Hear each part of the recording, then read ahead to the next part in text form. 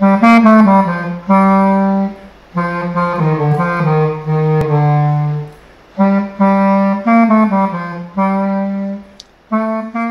back. In the previous video, we introduced this nice distribution of planes that you see in my back. These planes were the kernel of the standard contact bound form in R3, and they were the planes to which a curve should be tangent to be one of those curves that are lifts of planar curves by the sine area method. This distribution of planes and the choice of a scalar product on each of the planes via the geometric identification with the horizontal plane defines a geometry. We call this geometry the Heisenberg geometry. We have been considering the plane distribution, also called plane field,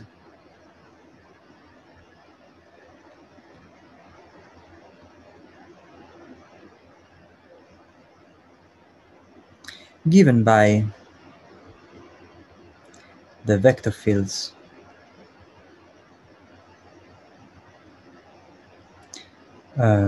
let's recall x with coordinate x, y, z is dx minus y over 2 dz, and capital Y, the point x, y, z, is dy plus x over 2 dz.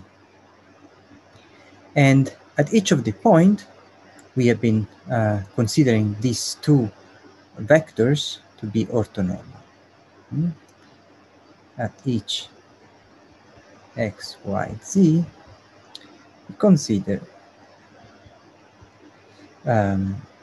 x at x, y, z and y at x, y, z to be orthonormal.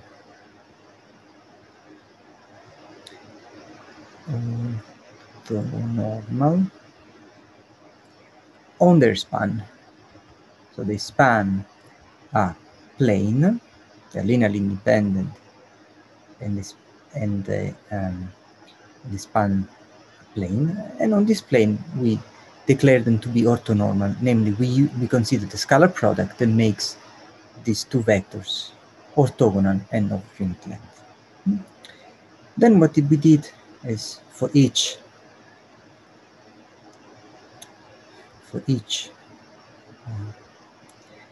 smooth curve gamma on an interval, let's call it a, b, to the value into R3, for which the derivative gamma dot t is a linear combination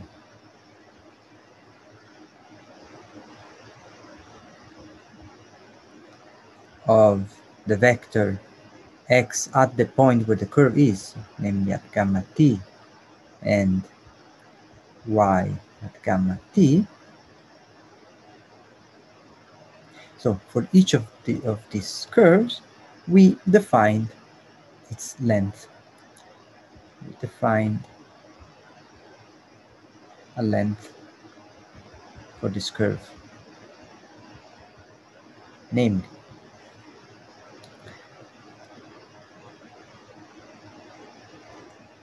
what does it mean? It means that if now you take u1t and u2t, those functions such that we write the tangent vector as u1t x gamma t plus u2t y at gamma t, then the scalar product, the norm of this vector is the square root of the sum of the squares of these numbers, and integrating we define the length. and the length of gamma is equal to the integral on the domain of definition of the curve of the square root of u1t square plus u2t square root integrated in dt. A crucial property of the Heisenberg geometry is that this space is isometrically homogeneous. In fact, we can put a group structure on R3, different from the Euclidean group structure, in such a way that all the above constructions were preserved by the action of this group by left translation on itself. Let's see how. On R3, we consider the following group law.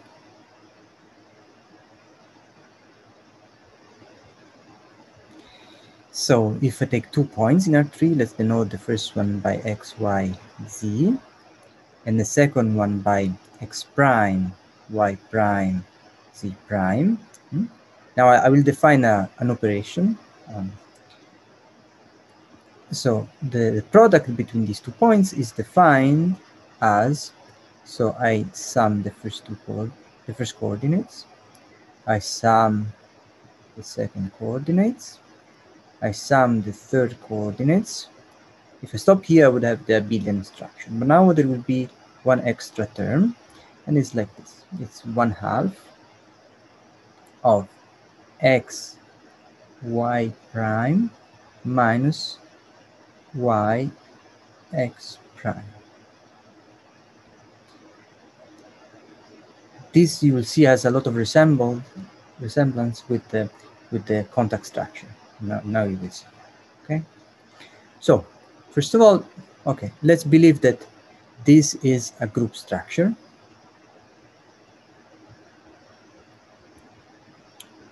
And it's smooth. Okay, this is just an exercise. I leave it to you. And this will really make the space R3 into a Lie group. Okay, we will go back in the course to the theory of Lie groups. Okay, but just this means that the product and the inverse are smooth maps for the topology of R3, or for the differential structure of R3. Okay, now the claim that we have is that the vector fields x and y are preserved by left translations in respect to this group structure. Okay, and therefore the distribution is preserved. So the claim is that the contact distribution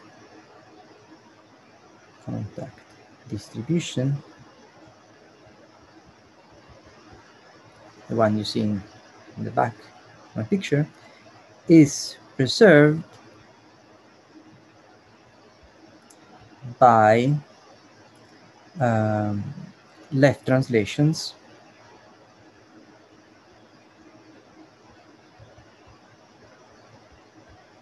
namely, if I fix an element, let's call it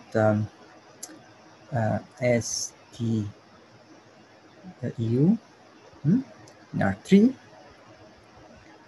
and now I consider the map, which is called the left translation, L stands for left, the translation by STU is a map that has as variable the elements of the group. So let's write x, y, z. And this is, by definition, is the multiplication on the left by the element that we fixed. Okay? Now, I claim that these maps preserve the contact distribution. And actually, I'm claiming even more. I'm claiming that they preserve the vector fields, each of the vector field defining the distribution. So let's see how one does this calculation. So we claim the left translations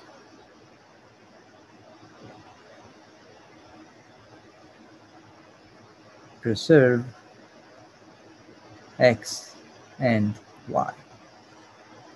Okay, in other words, these are left invariant vector fields. Okay, so let's check it. Okay, so what is it that we have to show? We have to show that so if in a cartoon, right, if this is R3, this is R3, and we have the map L of this element. This element was STU. Now, what we have to see is that if we take a vector, if we take a point and we calculate the vector, so the point here is going to be x, y, z, then what we do, we have to push forward this vector on R3, on another point of R3, by the differential of the left translation, and we will get to a point, another point, which is going to be exactly the image of this point. And at that point, if we calculate the vector x, we get exactly what we got by pushing forward via the left translation. So we need to check that if I take the differential of the left translation of vector field x evaluated x, y, z, I have x evaluated at the left translation of the point x, y, z. Right? So this is what we have to check. Okay, for doing that, we first need to calculate the differential. Okay, so maybe let me write again the map. Page. Okay, so the map that we want, let's call it f for simplicity. F of x, y, z. So this is just the left translation by STU applied to x, y, z. This was the product, STU product x, y, z. Okay, let me write it again. So I just sum everything first. T plus y, u plus z, and then I have to put plus 1/2 of the mixed term. So I have to do the first one times the second one. So I forgot the comma here. So it's the first one times the second one, and the second one times the first one, minus the second times the first one. So sy minus tx. Okay, so this is the map. The differential is of f is, okay, it's going to be a 3×3 matrix. Okay, so let's look first at the first coordinate, and now I have to integrate with respect to x. Remember, s is constant. Okay, so when I respect to x is 1, then I integrate. I have to differentiate respect to y, but it's constant, and also it's constant respect to x, z. So if I have 0, 0. Now, second component, I have to integrate. I have to differentiate with respect to x, then y, and then z.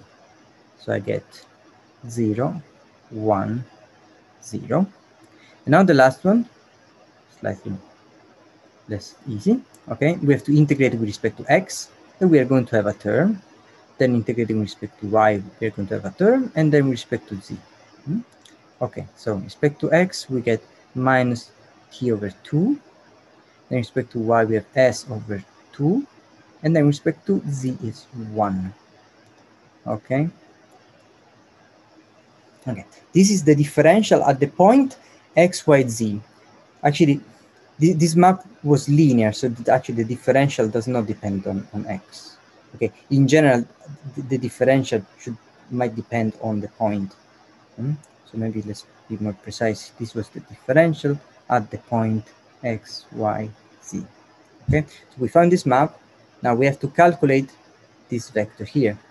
Now this vector is, so we can, in our tree, so this vector here, it can be written as 1, 0, minus y over 2.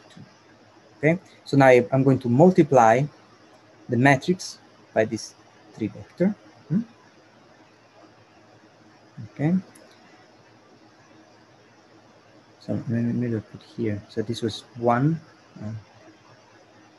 1, 0, minus y over 2. So this is a vector representing x at the point x, y, z. Okay, so now I do this multiplication. So what we get is that the differential of f at the point x, y, z, or the point x applied at the vector x at the point x, y, z is equal to, okay, this one, then this one gives me 1. This one gives me 0. And this one, then this one will be a little bit more complicated, and we are going to have this times this plus this times this. Okay, let's do this multiplication. What we have is the vector 1, 0, and then we are going to have, so let's do it again. So this is minus t over 2 times 1 plus minus y over 2. Okay, so it's this minus t over 2 plus y over 2.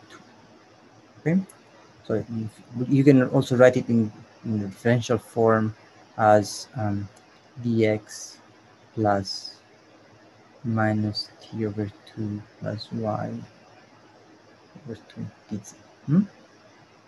Okay, so what we wonder if this is equal to x composed f at the point x, y, z. But how much is this vector? So this is x at the point the product. Okay, so it was STU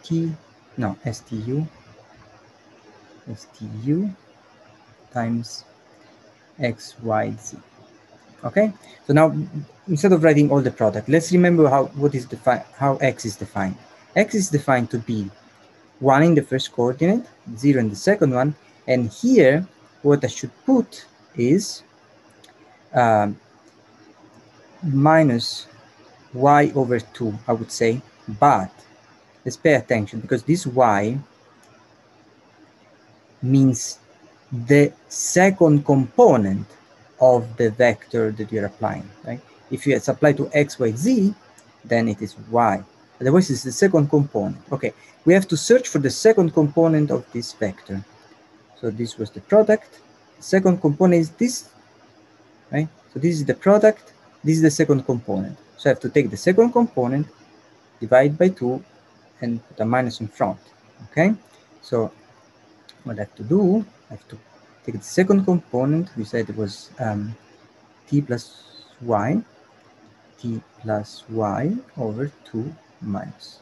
Okay, so this is the evaluation, and as you see, this is the same vector as this. Okay,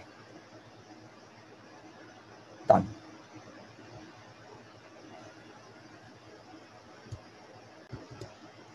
Let me give you an exercise to you. Check that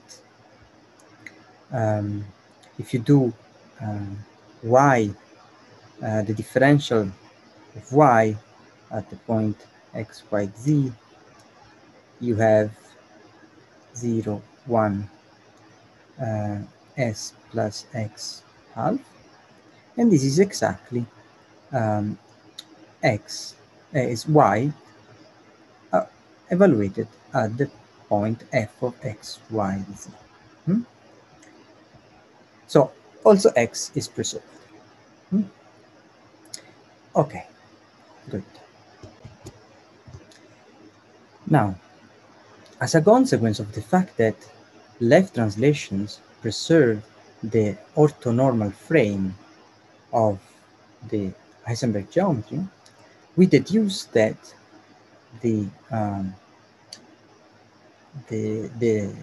each left translation preserves the length of curves that are horizontal, and therefore they also preserve the distance defined by minimizing the length of horizontal curves connecting each given 2 points.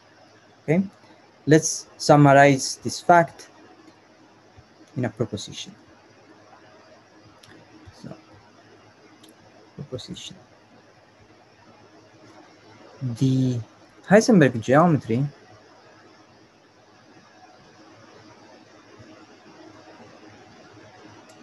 is isometrically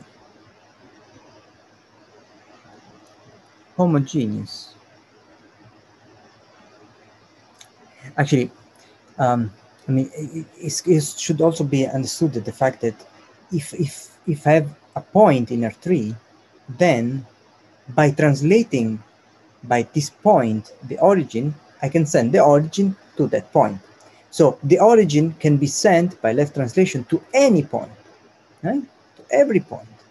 And therefore, every 2 points can be sent to the origin, and therefore, every 2 points can be sent one to another by a left translation, okay? And this left translation is an isometry for the distance. So the Heisenberg geometry is isometrically homogeneous. Let's say even more, let's say that the space has a Lie group structure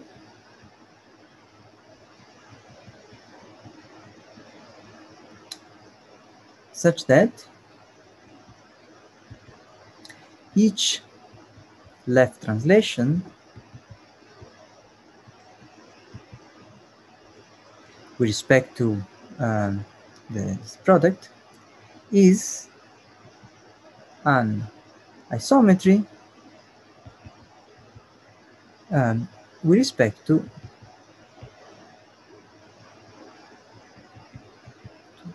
the contact distance.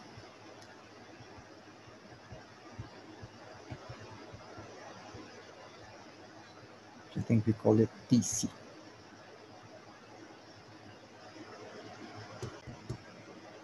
The model that we gave for the Heisenberg group has the advantage that in this model it's easy to compute and visualize the one-dimensional subgroups.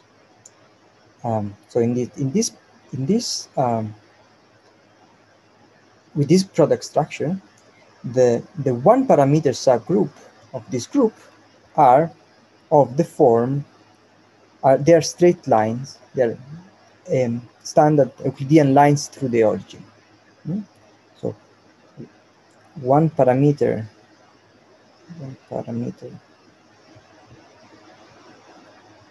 subgroups in this group structure are Euclidean lines. Namely, so T goes to TV1, TV2, TV3 for some V1, V2, V3. Now, what is it that we need to check? Okay, let's check. Indeed, what is it that I'm saying? I'm saying that if you take TV1, TV2, TV3, and you multiply by SV1, SV2, SV3, then now I'm going to use the group law. Okay, so just sum first. So tv1 plus SV1 is t plus s v1, then have t plus s v2, t plus s v3, and then there is the extra factor, so plus 1/2 of, again, I have to multiply the first times the second one. I have s times t times v1 times v2. S t v1 v2, and then I have minus the second times the first one. Again, I have s t v1 v2. And so we have proved that this curve is a group homomorphism, because the point s plus t goes exactly to the product of the value at t and the value at s, because this is equal to 0.